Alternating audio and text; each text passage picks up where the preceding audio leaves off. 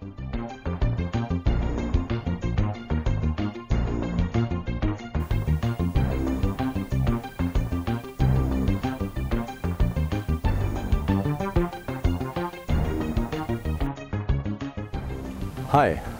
I'm Hugo Partsch from Vienna, Austria, and what I would like to try in the next few minutes is to convince you that compression bandages are often more appropriate and more effective than compression stockings.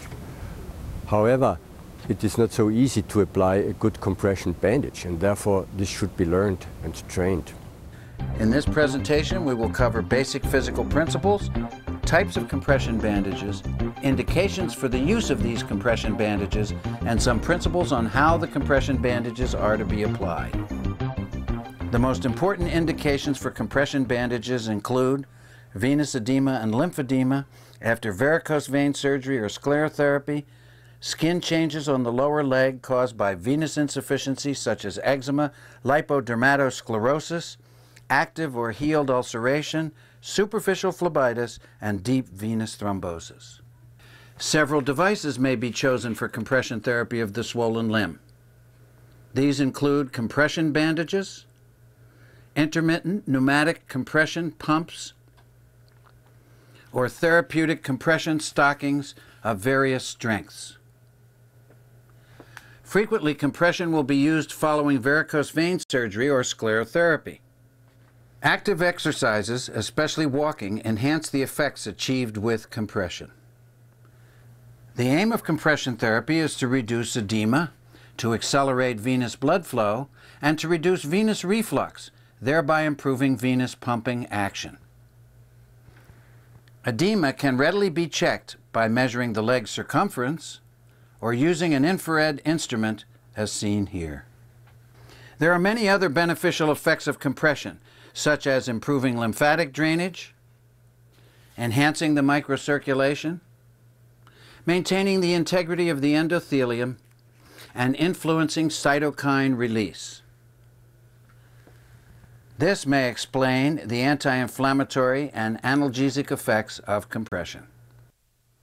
Bandages certainly are not old-fashioned, and in some cases are much more effective than compression stockings to heal an open ulcer, or to reduce massive edema.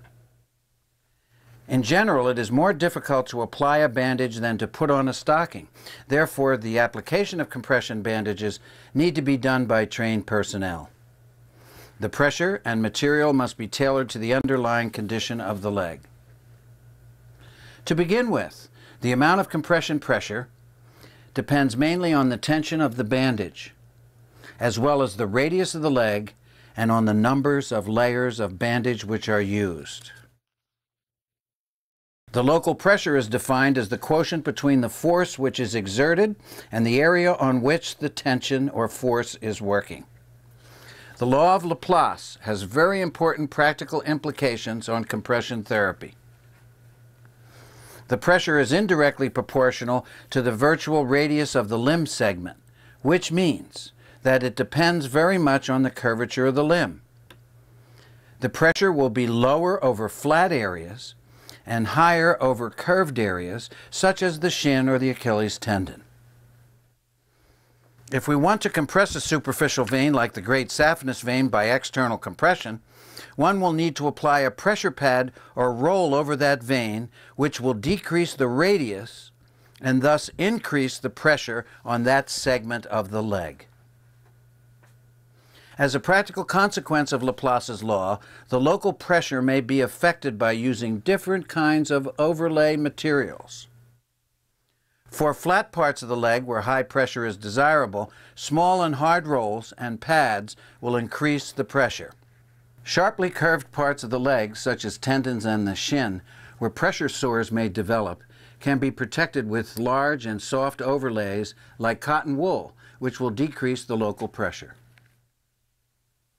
When a pad made of rubber foam is placed behind the inner ankle, the curved part should be directed toward the skin. The same applies to skin changes where we want to have a high local pressure, such as venous ulcers, lipodermatosclerosis, phlebitis, or after sclerotherapy.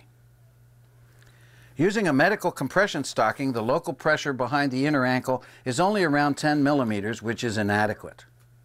By applying rubber foam pads, this pressure can be doubled. A lower level of compression is necessary over sharp edges of the leg, including over the dorsal tendon area. This part may be flattened by a layer of cotton wool in order to protect the skin from too high a pressure.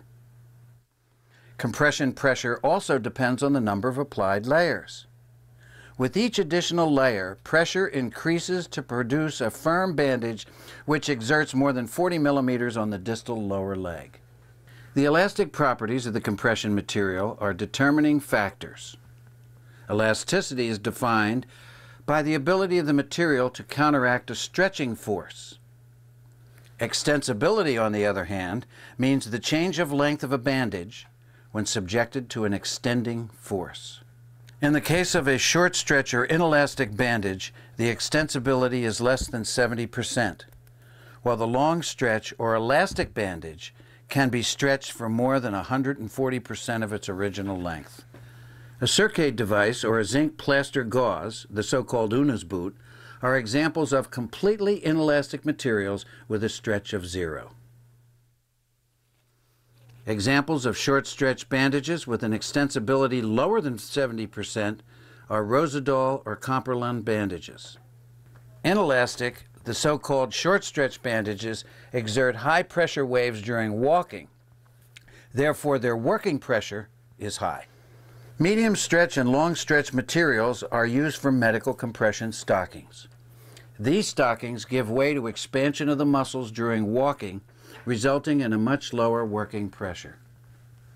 The relationship between the stretch of a bandage and the exerted pressure is characterized by a hysteresis curve. The x-axis represents the stretching force, and the y-axis is the pressure which is obtained. Elastic material needs much more stretch for achieving a certain pressure than inelastic material. When one elastic bandage is wrapped over another, the resulting bandage becomes more inelastic. When the patient walks, the pressure on the leg is greater with the inelastic short stretch bandage compared to an elastic bandage. The pressure on the leg with an inelastic bandage is less than the elastic bandage at bed rest. This results in less discomfort for the patient. The higher resting pressure exerted by the elastic bandage results in greater patient discomfort during inactivity. Here is an example of the dramatic improvement of leg swelling with a reduction of the calf circumference of 5 centimeters in just 5 days using a multi-layer short stretch bandage. What has been achieved in this patient can be demonstrated by duplex examination, which shows clefts filled with water in the skin before therapy. 5 days after compression, the water has disappeared and the level of the cutaneous layers reduced to 50%. Duplex scanning is an important tool in the evaluation of deep vein thrombosis, venous insufficiency, and edema of the leg. Elastic compression stockings are the method of choice to prevent leg edema, pain, and ulceration on a long-term basis. Compression bandages should be used with caution in patients with arterial disease. A bandage should never cause pain when sitting or lying down, and if this should occur, the bandage should be immediately removed. In a patient with a swollen leg and arterial occlusive disease, edema impedes arterial flow and interferes with nutrition of the tissues. Edema reduction will improve nutrition. With an ankle brachial index between 0.5 and 0.8, bandages must be applied with extremely low resting pressure to parallel the reduced systolic ankle pressure. Active or passive ankle movement should also be used in these patients.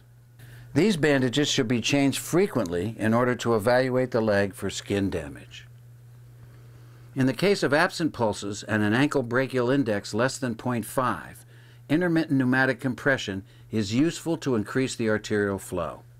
In patients with decreased skin sensation, such as from diabetic neuropathy, extreme caution with any kind of pressure bandage is mandatory. The patient seen here may walk on these stones all day. Some basic principles on how to apply a bandage correctly include maximum extension of the ankle and protecting the tendons and the shin using cotton layers.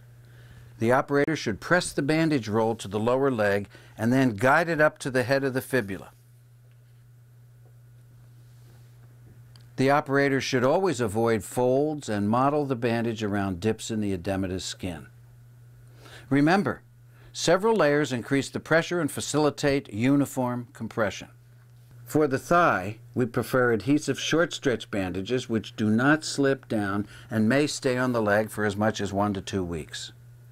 The operator should start the bandage on the proximal lower leg, protecting the tendons behind the knee with cotton wool.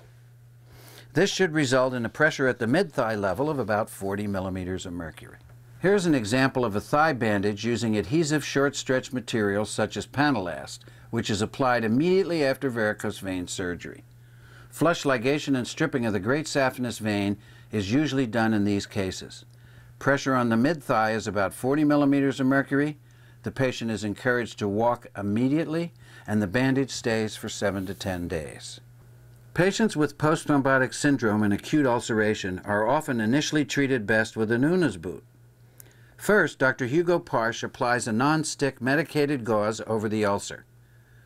Soft web roll material is next applied to protect the anterior tibial area and heel. A foam pad is incorporated into the dressing to increase the local pressure over the ulcer. The Nunes boot, when it dries, will provide a completely rigid and inelastic bandage which will result in zero pressure on the leg at rest.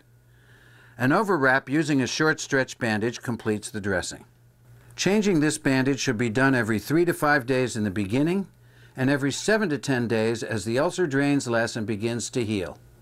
Before you do a firm compression stocking, you always should be sure that you feel the pulses. If this is not the case, you always should go on to have a Doppler investigation. First of all, we protect the tendons here in order to prevent any kind of skin damage when we do our short stretch inelastic stiff material. The first layer of this short stretch bandage, we start between the tendon and the heel. And what you can see here is that I have one hand free already, and I can go on above and then down, do a second one, and then I go up. And what you can see is I try to stay with the roll always on the leg. So don't do it like this, but try to model this bandage to the leg. Here in this region, on the distal lower leg, you should have considerable pressure.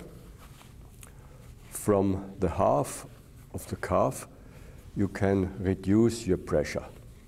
When the bandage is finished, you fix it with tape.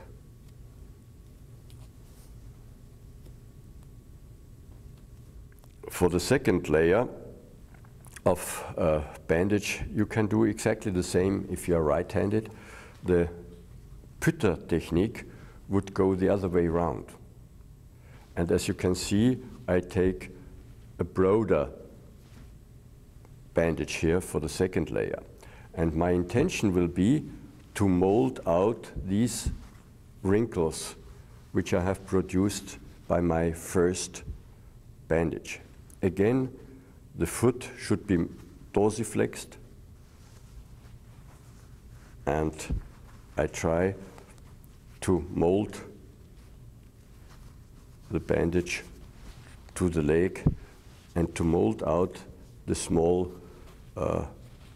wrinkles which you can see here with considerable pressure. From the middle of the calf, you can reduce your pressure, try to keep it even, and you go up to the head of the fibula, and you can go down again, and you fix it. In summary, compression is a very effective treatment which has been used for many centuries.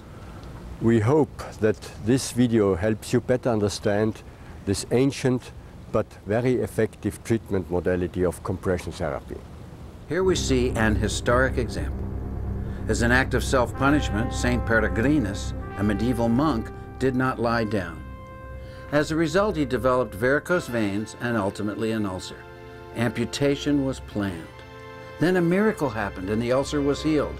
Nobody knew what really happened.